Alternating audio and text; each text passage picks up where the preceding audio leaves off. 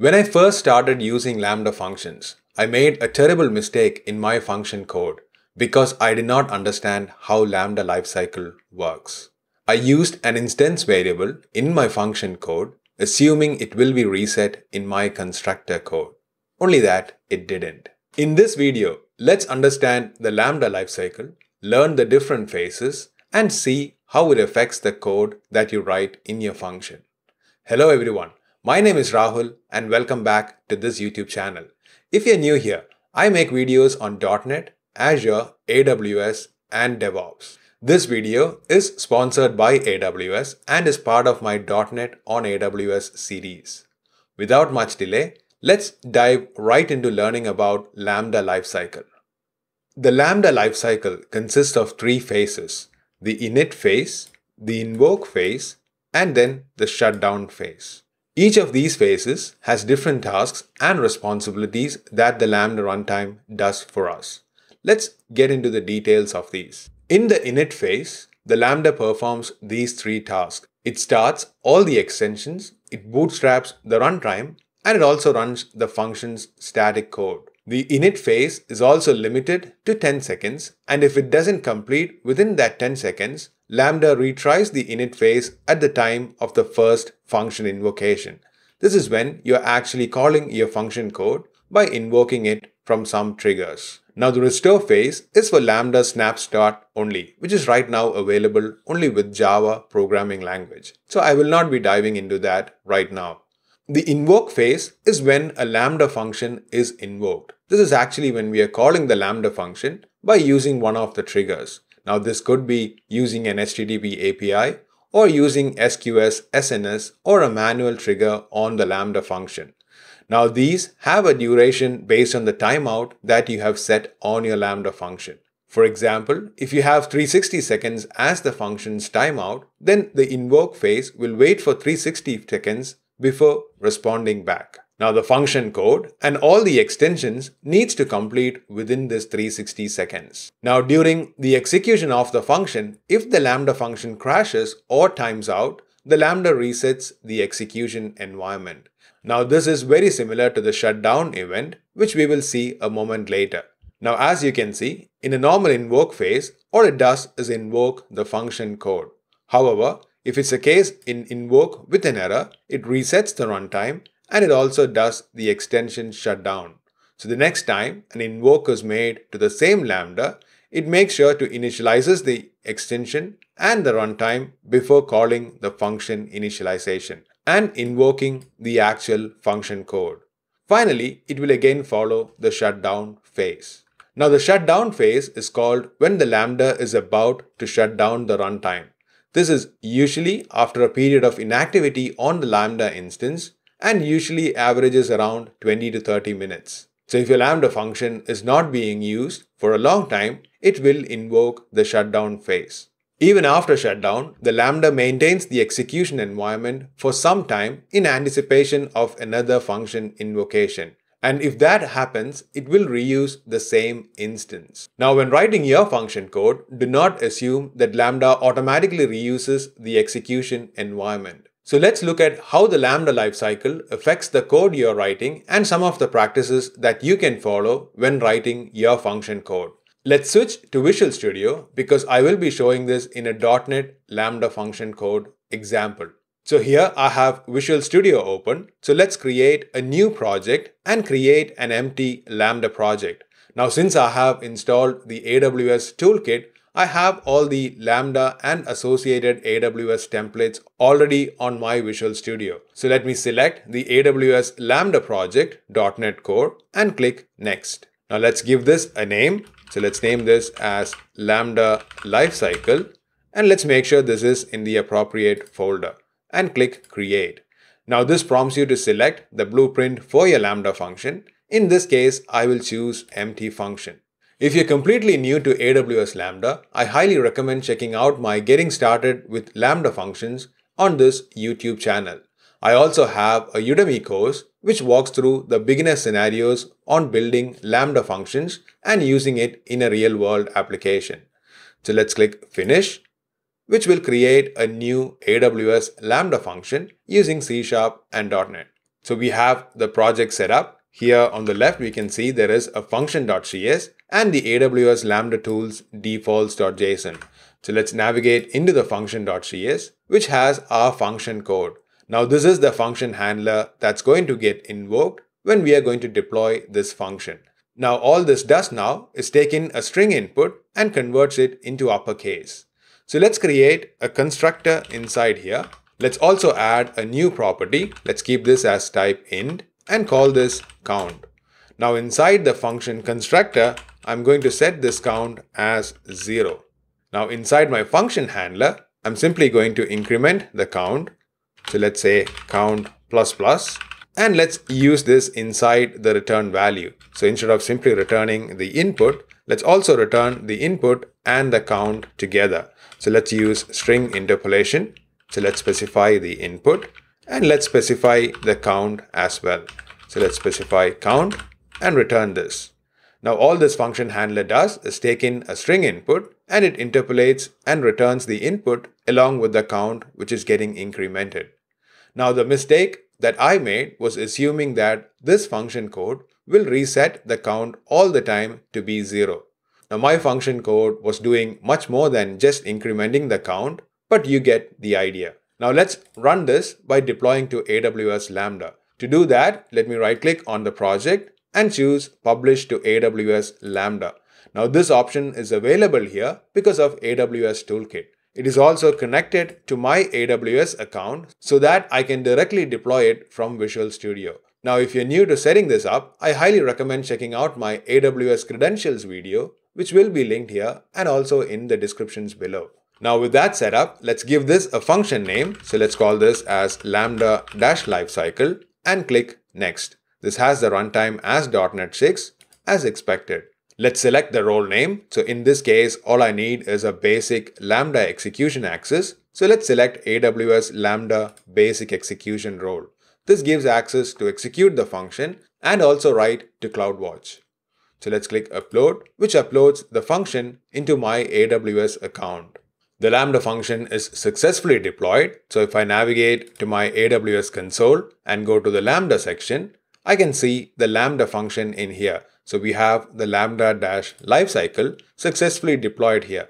So let's come back to Visual Studio and invoke this particular Lambda. So let's give the input here. So let's specify as Visual Studio and let's click Invoke. Now this invokes the Lambda and returns back the response. As you can see, it responds back with Visual Studio -1, just what we expected. But let's invoke this again, and this time it's returning Visual Studio 2. So our count property was not reset from the constructor code. So if we come back to the function.cs, I had reset this count to 0 inside my function's constructor. However, the function handler, all it does is increment the count and return that back. So every time the Lambda function is getting invoked, all it's doing is just invoking the function handler. So if I come back and invoke this again, you can see this is Visual Studio 3. Now if we come to the Lambda lifecycle images, you can see that the constructor code is only getting invoked using the function initialization. Every time we invoke the function, only that class function is getting invoked and not the constructor. So it's actually using the same instance of the class to call all the functions. Now if I come back again and make another invoke, it's still returning Visual Studio 4. Now this gets reset only when Lambda shuts down that specific instance. Now this happens when there is a period of inactivity and usually lasts for 20 to 30 minutes. It also happens when we deploy a new instance of the code onto our Lambda function. So if I was to simply right click and say publish to Lambda again and deploy this all over once more, so let's click upload without any changes, but still the Lambda function package has changed. Now in this case, if I invoke this again, the count has now reset. So you can see this is now again Visual Studio 1. This is because we just deployed a new instance of the Lambda function to the Lambda instance. Now let's click invoke again and it follows the same practice. Now since we are sequentially calling the invoke function, it is using the same Lambda instance. But what if there is a spike of request to our Lambda call? So let's say this is an API and there's hundreds of requests coming into this API. In this case, Lambda will automatically scale our instance based on the settings that we have specified. So let's try and simulate that and see what will happen in those cases. So let's come back to the function.cs and let's spend more time doing some work inside the function handler. We will simulate this by using thread.sleep. So let's simply specify thread.sleep and let's specify a timeout. Now this is in milliseconds. So let's give this a 5 seconds wait. So let's specify into 5. This will wait for 5 seconds before returning the output. So let's deploy this again. So let's right click and specify publish to AWS Lambda and let's click upload. Now every time we are going to invoke this function, it's going to wait for 5 seconds. So let's click invoke and this is going to wait 5 seconds before giving back the response. Now you can see this has reset back to Visual Studio 1. Now if I make another call, it is going to return back Visual Studio 2. Now I cannot consecutively make requests from Visual Studio alone. So let's also use the AWS console to make another request. So let's open the console and let's keep this on one side and keep the Visual Studio instance on the other. So let's split the screen into two and let's make the calls. So let's collapse this. Let's navigate to the test under the Lambda lifecycle where we can test this function. So let's specify the input just like we did in Visual Studio. So let's specify AWS console and let's click the test button. Now this is going to call the same Lambda function from the AWS console. So let's click test and this is successfully returned back. So if we expand the details, you can see this has returned AWS console 3. Which is as expected because the count was 2 right when we executed the Visual Studio 2. Now let's invoke both of them at the same time. So let's click test and invoke on Visual Studio.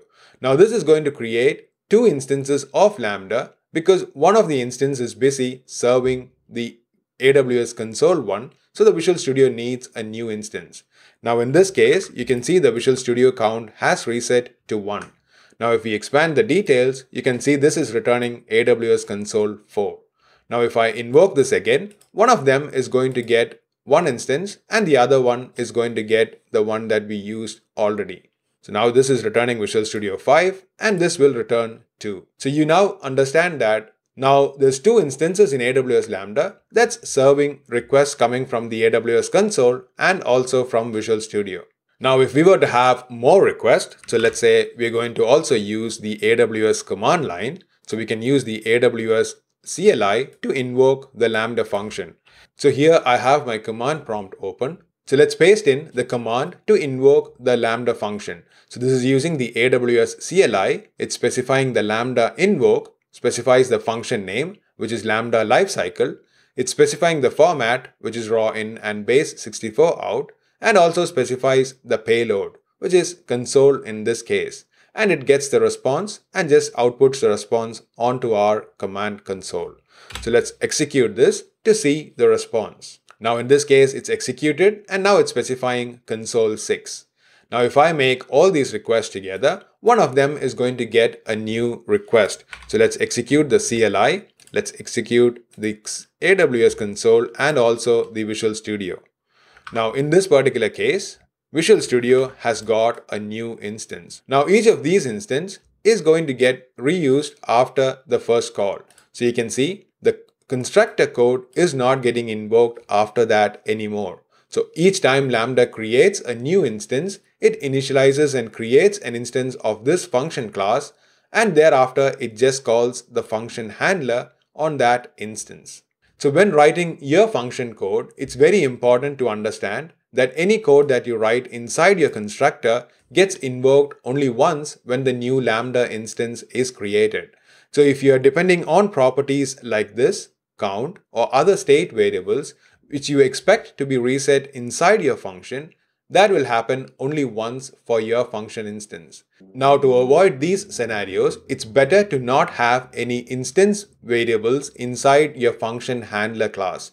Now if you want to maintain state, it's best done in an external storage. So let's remove this from here with the count, and you can use the count property directly by using it inside your function code. So if I'm using int count is equal to 0, it's going to get reset in each of these particular invocation.